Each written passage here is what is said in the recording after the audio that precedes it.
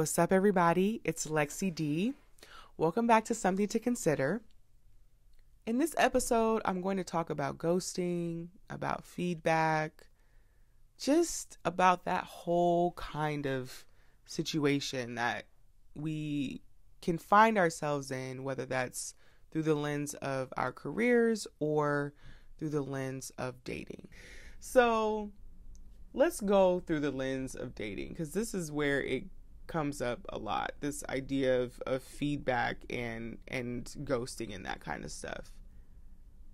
In the realm of dating, what I have seen is that the fear that can drive people to ghost there is they don't want to be on the receiving end of the person's response. From my own experience, when I've given feedback or rationale as to why I've decided I don't want to have contact with someone, don't want to date them, it has not gone well. I remember even growing up, and some guys would try to holler at you, that kind of thing, and you're like, nah, I'm good, and you wasn't cute anyways. Like, it just, sometimes people get really aggressive with it. And there was one guy who, maybe a year or two ago, I remember, because I've learned and I've been trying to learn how to tailor how I present my feedback. I certainly don't want it to come across as like I think I'm better than you kind of thing, because that's not it. It's just this is not a good fit, and I want to be able to express that. That's usually my MO, is to express things rather than just to act like this is nothing and to block the person or ghost them, unless it's like some crazy circumstance where I feel like it's warranted, like this person has been really disrespectful, so I'm not going to talk to them. But if it's not something like that, and it's just like this person keeps trying to communicate and I'm just not feeling it, more times than not, I'm going to tell them, I'm going to share with them, and I'm maybe not going to go in all the gory details unless they ask me why. But even then, from my experience, when you do that, sometimes when people ask you why,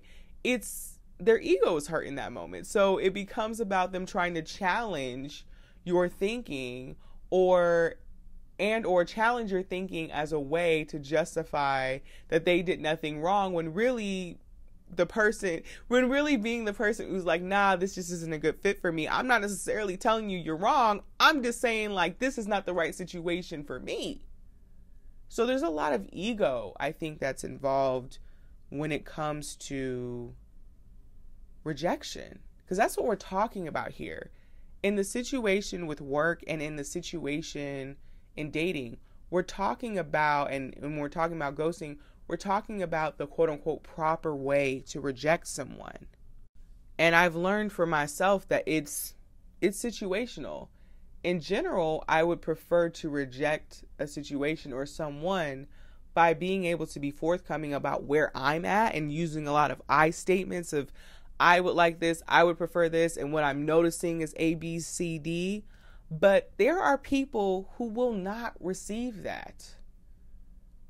I think it's safe to say, in general, we as humans, we don't like rejection. Our egos do not like rejection.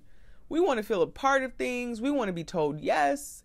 Even sometimes when we logically know a situation is not a good situation, it still can suck to be rejected. I recently had a situation like that where this guy, I had really good energy with him. Like, we had a brief moment together, and it was just, oh my gosh, I had such a good time hanging around him, and we were laughing, and he asked for my number, and he never used it. And when I thought back to our conversation, I was like, there are certain things that actually might be, and this could be my ego trying to make a cop out, I don't know.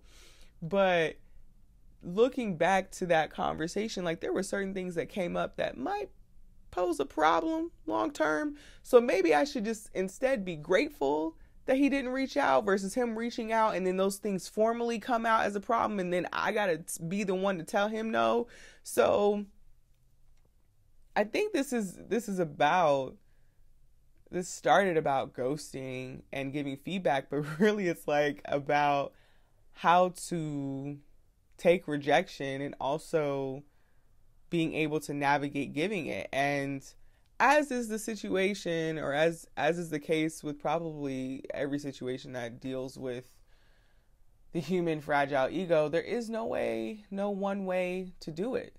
It's situational. It depends on the type of person you are. I feel like as a default, if you really value that person, you value the interaction you had, saying something can be more appreciated than nothing. I've been on the other side where it really sucked, where someone who was important in my life decided to up and just block me, and I wasn't even aware that I was blocked. It was like I had tried reaching out to them. I thought their phone was turned off because there had been nothing from my point of view that would have led to them blocking me. So I did not even consider that. And I remember reaching out to them via email because I was really concerned that something had happened. They're like, yeah, no, I just got to go. Like, we just can't be friends. And I was mortified by that. It was really just like, you mean to tell me we've been friends for this long and you can't even give me some sort of explanation? Really?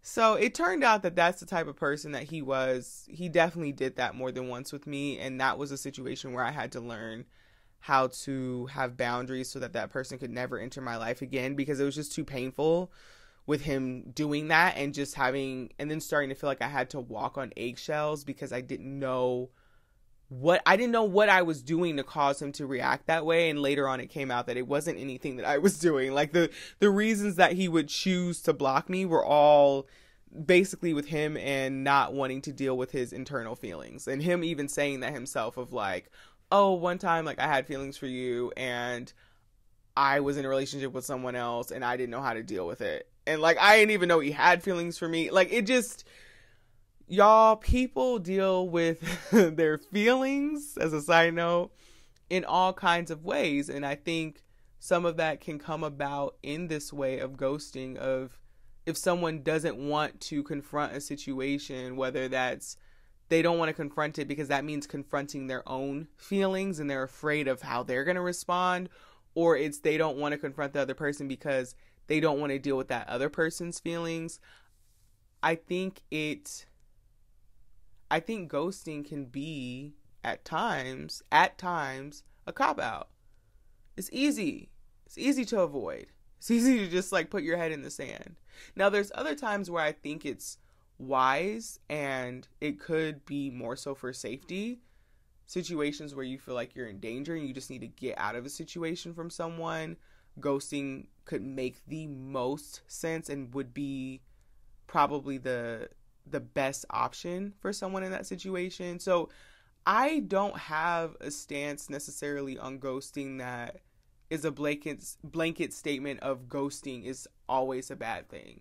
Whether we're talking about in the career world where there's that fear of being, I was going to say fired, or where there is that fear of being sued, or we're talking about in the dating world where there is that fear of backlash.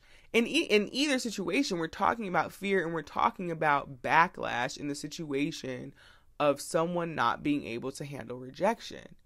But what sucks about that is for the people who can handle rejection, they can handle hearing and have the capacity to hear what that other person's opinion and thoughts are without having backlash, they now automatically just get left in the dark. They become, it's not a consolation prize, but they just become as a part of that decision to not give feedback, whether it's in the career or dating world. The people who have the capacity, who would have the capacity to receive that feedback and actually could use it, now don't receive it and just kind of have to walk blindly with everybody else because somebody else messed it up. That's usually what happened, right? I'm going to guess that at some point, maybe interviewers were giving candidates feedback and then there was enough lawsuits to be like, you know what, forget it. We just not going to do that. In the world of dating, someone has given enough feedback and had enough backlash to be like, you know what, I'm not going to do that. Or I'm just going to text them and block them. It's so sad because, like I said, the people who do have the capacity for it now don't get to receive that. There's not even an option for them to receive that. So I think something to consider when we think about rejection, whether we're doing the rejecting or we're on the receiving end of it, when we're thinking about ghosting, feedback, all that kind of stuff, is really to first not take any of it personal. I think that's one of the 4 agreements, is to not take anything personal. I know this is easier said than done, but whenever I implement this in my life, I have such a grounded feeling and just a way of being able to be open around people, because I know that whatever they're doing is a projection of themselves. And that doesn't mean I let my guard down and just let people do whatever they're going to do, but it means that I trust myself to have the boundaries in place that I need to interact in a healthy way with that person. And if they keep crossing them, we won't be interacting. We being me, myself, and I won't be interacting with that person, right? So, and then also when it comes to rejecting people, is like, instead of just taking what sometimes is the easy road, like I said, in some situations I think ghosting is appropriate, but instead of taking, in the other cases, an easy road, is considering what it could look like to give a healthy form of rejection. If you're in a relationship with someone, for instance, for 2 years and things have been great, it's just you're growing apart, ghosting that person, that's cruel. That's harsh. That is harsh. So considering if we're on the receiving end, that it's not personal, and considering if we are dishing that out, to also, if we are dishing out that rejection, to stick with the facts rather than kind of like our judgment of the facts.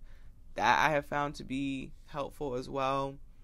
And just being gentle in our approach, because it sucks being rejected, even if it's not the right situation anyways, and that other person has come to that conclusion or would, it still sucks. You're being told, like, when we're rejected, what we're hearing is we're not good enough.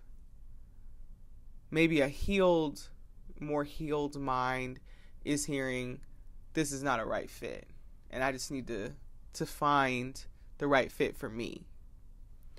So with that, I want to thank you all for listening to this episode, and I'll speak to you in my next one.